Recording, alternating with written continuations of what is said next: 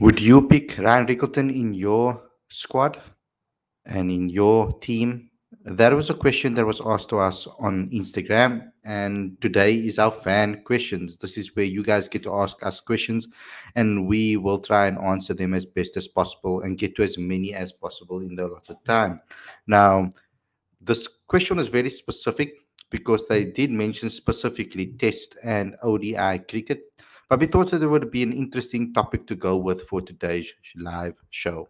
So, this is what this show is about. You know what you have to do. You get involved in the live comments section, and then that's how you know that we're going to answer your questions. But if you really, really want us to answer your questions and 100% make sure of it, then you know what you have to do. You need to get involved in the super chat, and that's how you know for sure that we will answer it. So please help and support us by getting involved with the super chat. Other than that, guys, let's get straight into today's show. I'm really excited about it. But before we get going, subscribe to this channel, click that notification bell for all future videos, but also get involved with the magazine as well. Subscribe to Cricket Fanatics Magazine Monthly. The link is in the description. So go ahead and do so straight away. Thanks a lot for watching, guys. We will get straight into this show. Let's get into it.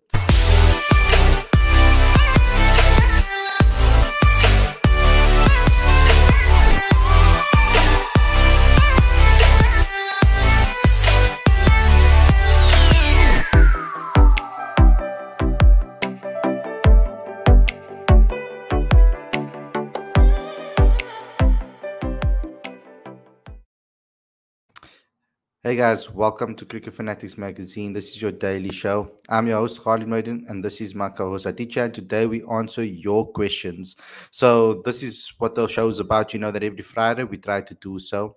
We will update you on a couple of things as well. As you know, that Bad Light stopped playing in the second official test between South Africa and India. So it's basically unofficially, a draw. So what happens now is that it's gunning for the victory in that final match. It's going to be a proper clash at the end of the day. Well, we're hoping that we'll see that it will be as competitive as this one, and that there are no other interruptions involved in this particular series. But this show is all about me asking you guys, asking us questions. So let me start first and foremost with the questions that you guys sent in on Instagram, and I think that's the first place that we start with. First and foremost, we've got one from Kustab who says, thoughts on today's Kohli dismissal against New Zealand. So I'm going to give you the opportunity to start with that, Aditya, because I wasn't watching the game. So I think you need to answer this one. It's a good question, and it's been raging all over social media as well as the cricket community. My answer to that is that the process that was followed was as per ICC rules, and that was accurate. But I think the outcome was wrong. To my mind, I think it was not out because there was no evidence either way that the bat touched the ball first or the bat touched the ball first. There was no conclusive evidence either way. So I think the benefit of doubt should have gone to the batter. But yeah, I guess that's just my view. I don't think it was out. Excellent. So let's move on to the next one. We've got JLJ Jerome. Is Cameron Dalport the most underrated T20 player in South Africa? Personally, I'm not saying that I don't see the value in Cameron Dalport. Don't get me wrong over here. I 100% do understand that he's a great T20 player, that he's a good T20 player. But I'm not necessarily one of those guys that are going to sit here and say that Cameron Dalport's one of the best T20 players in South Africa. I've seen him play in the Mzansi Super League a couple of times. In a couple of matches, he did do well, but not consistently enough for me to say, wow, he's like world class, that every single team that South Africa put out should have Cameron Dalport's name in it. I don't personally put him in the same bracket as the AB de Villiers, Faf du Plessis, KG Rabadas, Anik Nokias, Imran Tahir's, all of them. I don't put him in the same bracket as all of them. I would, as far as go as I wouldn't put him in the same bracket as the Bray Shamsi either, because in the local competitions that and CPL we plays, the Bray Shamsi is excellent. Now, Cameron is a good player, and I do get people that love him, but I wouldn't say that he's the most underrated T20 player in South Africa. To be honest, I think that there are others that we can maybe say are underrated. I think that someone like um, let me just get this right now, and I must remember all those names. Um, I feel that someone like Vian Lubbe is underrated in T20 cricket. In domestic cricket at least. I think he was really good in the Mzansi Super League, and he was. I feel that he should have gotten a little bit more plaudits for the way he performed. Um, I think Temba Bavuma is actually an underrated T20 player as well. A lot of players don't actually think that he's a good T20 player, but when it comes to domestic T20 cricket, he dominates. Um, but then again, he's not in that same world class bracket as I mentioned earlier. So when you're talking about Cameron Dalport being underrated, I wonder. I try to understand that question a little better because I would like to know where you put him and you rank him. So please, if you are watching the show, let me know where you rank him in the world. What is your thoughts on Cameron Dalport, Aditya? I think he's been good, but again, I think when you focus that much on white ball cricket, at a certain point you do get found out, right? Because like I've been saying consistently, the more red ball cricket you play, the better white ball player you become. And I don't know if that's been the case with Cameron Delport. And um, he hasn't. I don't think he's ever played the IPL. So uh, we haven't seen him on that stage. He does play the PSL and the MSL and a lot of the other leagues around the world. But yeah, I wouldn't call him the most underrated player in South Africa, uh, because that adaptability is not there, right, to all the different conditions around the world. Um, in fact, like you mentioned, David de Villiers, Faf du Plessis, etc. So right now the T10 tournament is going on in Abu Dhabi, and Faf du Plessis, he didn't perform in 3 games. He's playing the format for the first time. I think his fourth game he scored some 22 of 8 balls or something like that, not out. That's crazy. We've never seen Faf du Plessis strike at 300. So that's insane. But yeah, I think so. That's the adaptability part that I don't think Cameron Delport has been able to display just yet. Yeah. Oh, Riley Rousseau is another one. I see someone mentioned him in the comment section. I mean, this Yeah. T20 domestic competition proved that he's quite underrated in the T20 arena. I think Riley is one of those names that we can mention. Colin too. Let's move. Colin Ingram as well. Colin Ingram, yeah, Colin Ingram as well. Let's move on. Let's go to Damon Archery. I think that's what his name is on on Instagram. Can Clinton Stearman be the next version of the next Vernon Philander with bat and ball? Now, to me personally, I think Clinton has to improve his batting a hell of a lot if he wants to compete with Vernon Philander with a bat. With the ball, though, I can see it. I've seen Vernon play some excellent cricket that really makes you feel like, wow, that's a Vern type delivery. And a lot of people were putting him in that bracket as a Vern type bowler because as he loses his pace, he might have to become that type of player. He is quite accurate. He does swing the ball early on. He does move the ball. He does force you to play at deliveries that you shouldn't. And he's been proving that in the SAA tour. I think that the SAA games, he's shown that he has that ability in him. So I do think that he's on track to become a similar player to Vernon Philander with the ball, but I'm not so sure with the bat, guys. I wouldn't put him in the same bracket as Vernon with the bat because Vernon has scored some proper runs with the bat already for South Africa in more than one format.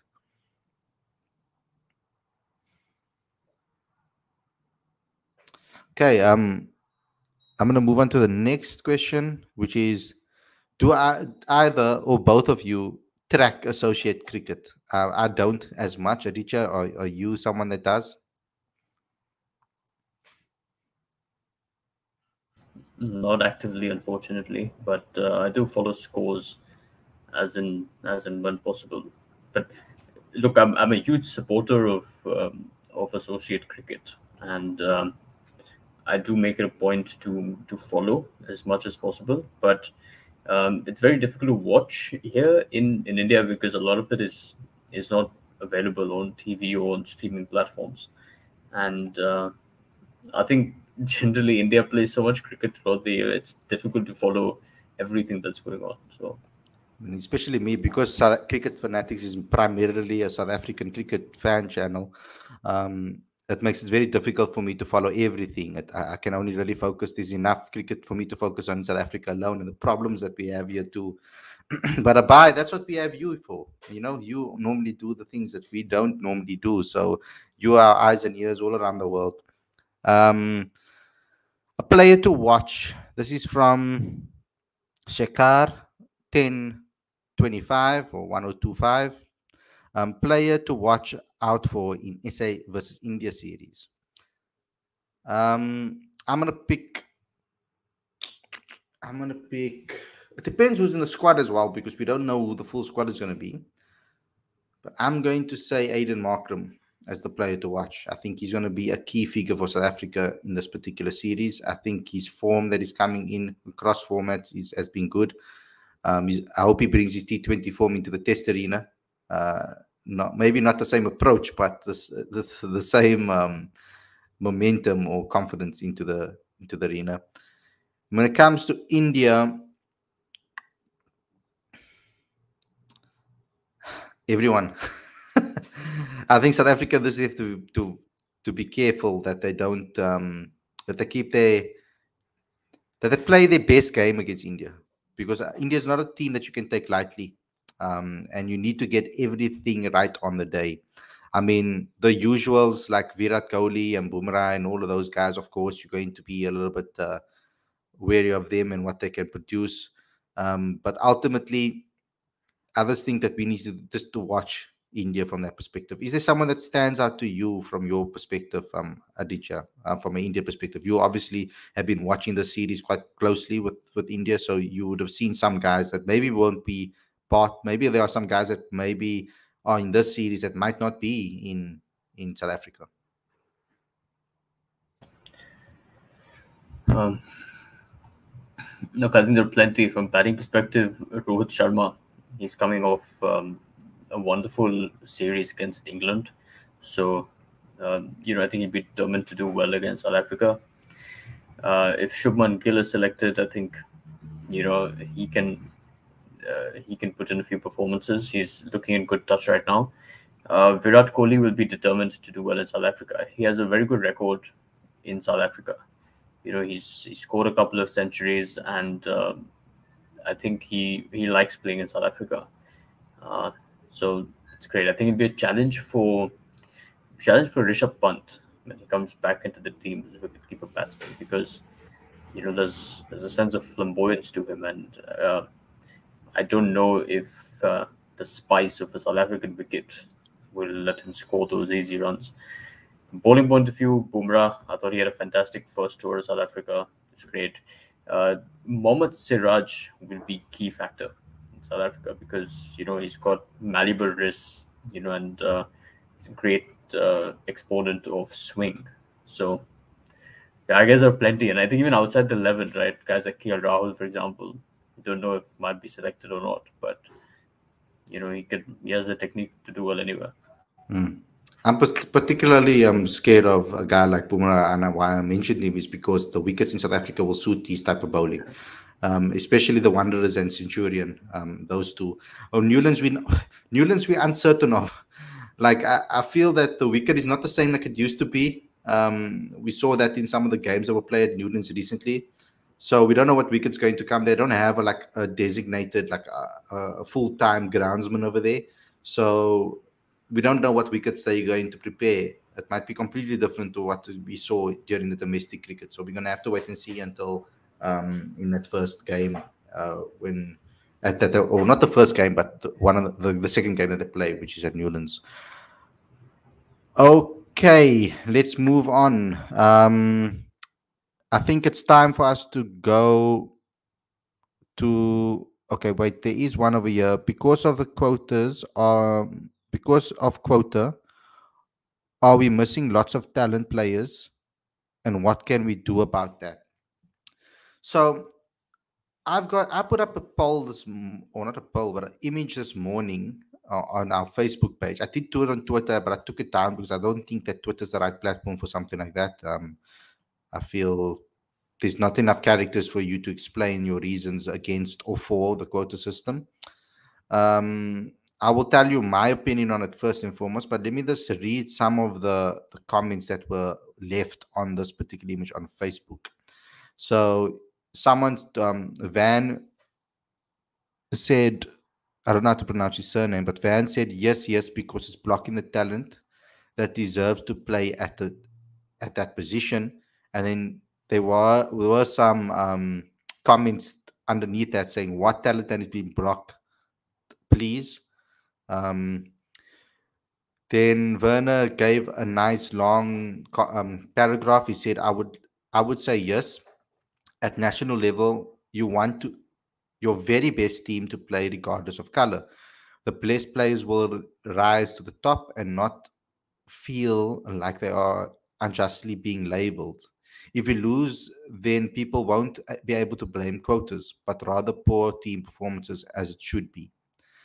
The injustice of the past warrants transformation being implemented up until provincial level. At the point you need to be the best in your role to make the national team.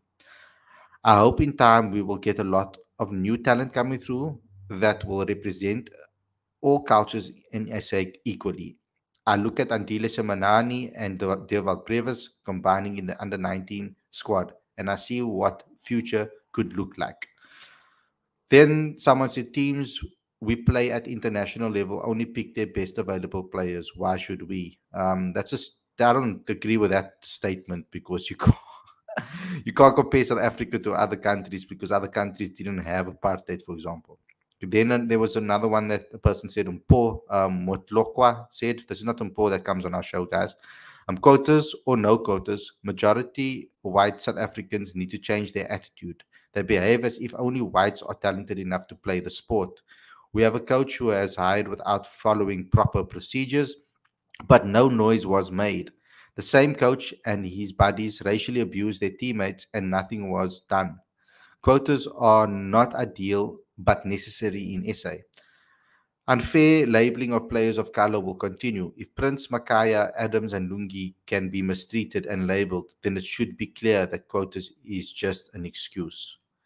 Um, then I think that's about all. The others are just going crazy at each other and fighting with each other. But those are some of the main headlines. I'll give you my opinion.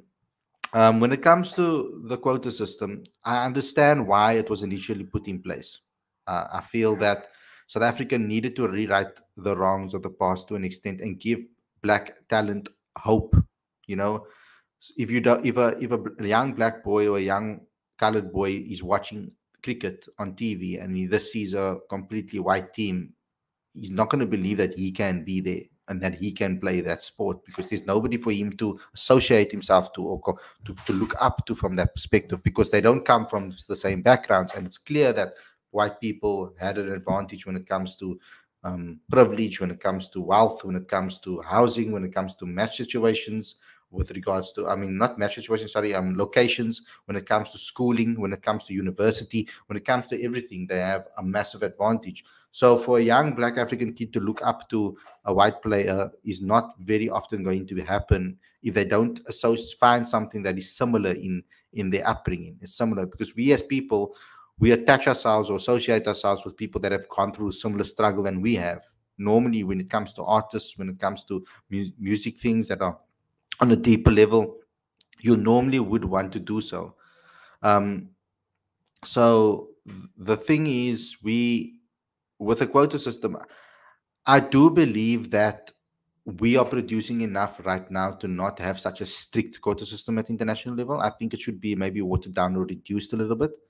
And but I feel that then in that we need to find a way to produce more players of color so that we have a bigger pool to pick from. Because at the moment we are not producing enough players of color so that we have a massive pool to pick from. It's at the moment we only have a certain limited amount of players that we can pick from when it comes to players of color. So domestic system, school system, universities, all of those things and grassroots level need to be in place so that we can completely um, increase the opportunities of more players of color, not forcing them into the side, but allowing them opportunities so that they can show what their talent is about. Players of color were very badly treated in this country for many, many years and weren't given opportunities at all, no matter how good they were. So it's about time now that those players get opportunities at domestic and club level. So we will need to we will need to improve that as we go along. So yeah, currently I don't see a lot in starting 11s. I don't see a lot of players that you can justly call quota players that start for the Proteas on a regular basis. That's my honestly what I think. Um, I I don't think that South Africa currently have that in their setup where you can categorically say they are a quota player if we South Africa picks their best 11. So currently that is the case, and that's how I feel about it. And I think there needs to be a better balance um, that allows us to be able to pick more players on merit. The problem is how we're going to close that gap between white players that are privileged and poorer players that happen to be players of color, because this country is still divided when it comes to players, people of color. Black Africans, large numbers of them are, and players and colored players and colored people are largely uneducated and largely are living below the minimum wage line. So it's very difficult for people of color to actually make it in this country in sport, unless they're playing rugby at the moment. I feel because rugby, when you're a kid, all you need is a ball and you can run around barefoot, and you play barefoot. You don't even need boots right up until I think grade 6, grade 7 in junior school. So at the moment, we need to provide more opportunities for people of color in South Africa and in the sport. And particularly when it comes to Black African batters and colored batters, because I feel that for a long time, only a certain type of black player or colored player with a certain type of mentality would make it, you know?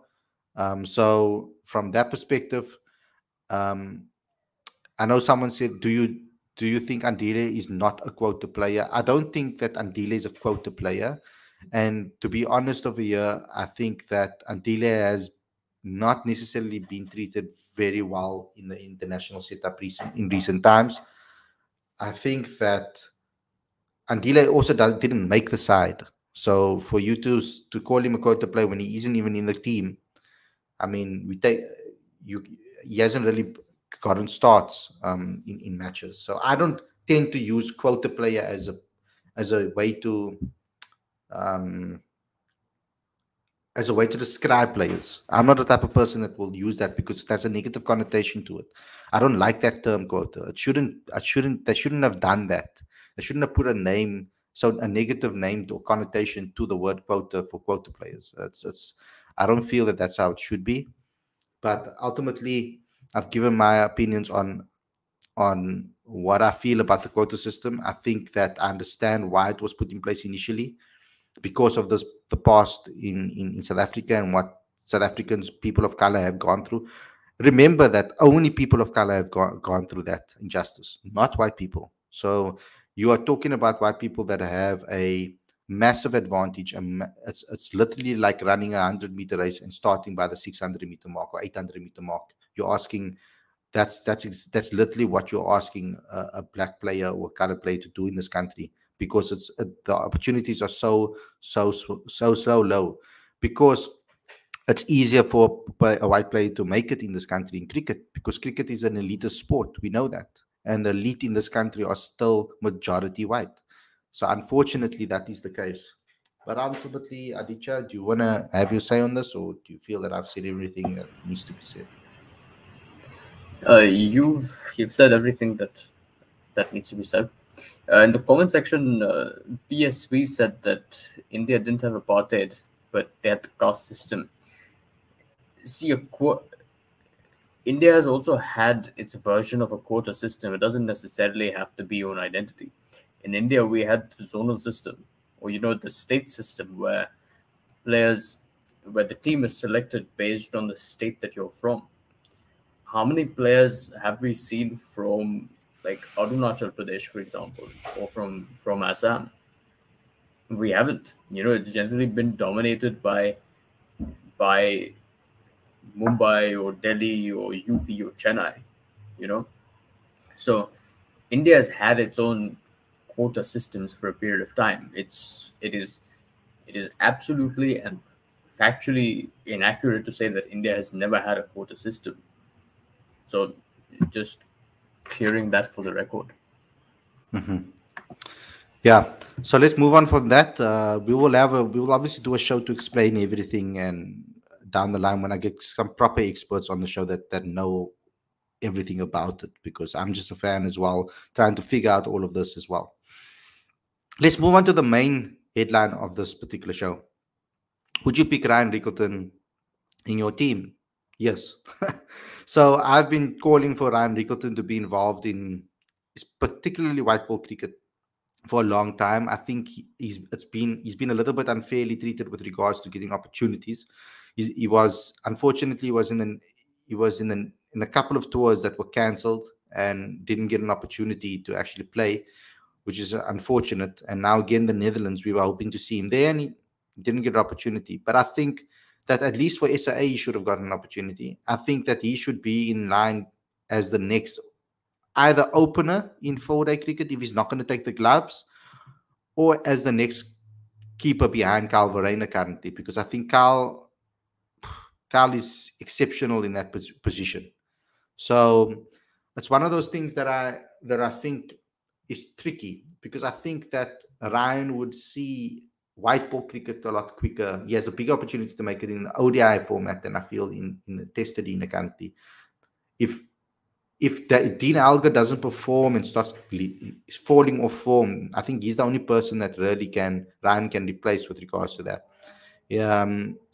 And we'll have to look at it from that perspective as well. But in the white ball arena, I think he should be able to be in line to play.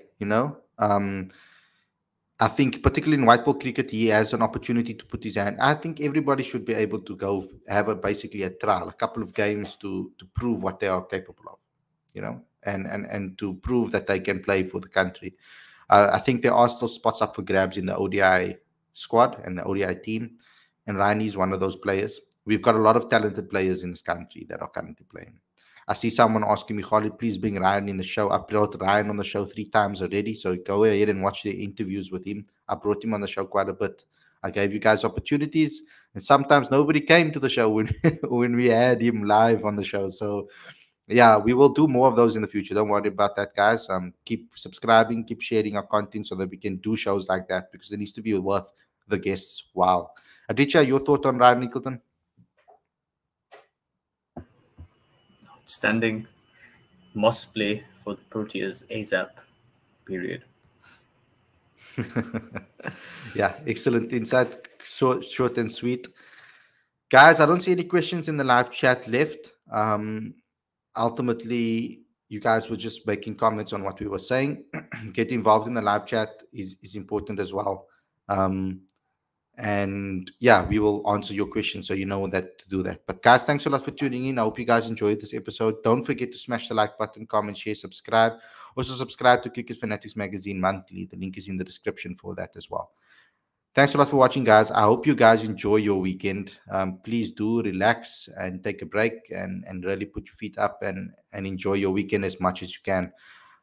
Thanks a lot for watching. We'll see you guys very, very soon. We'll see you guys Sunday evening. We will do a podcast show, and hopefully we will have a full panel for that. Thanks a lot for watching. We'll see you guys on Sunday. Cheers.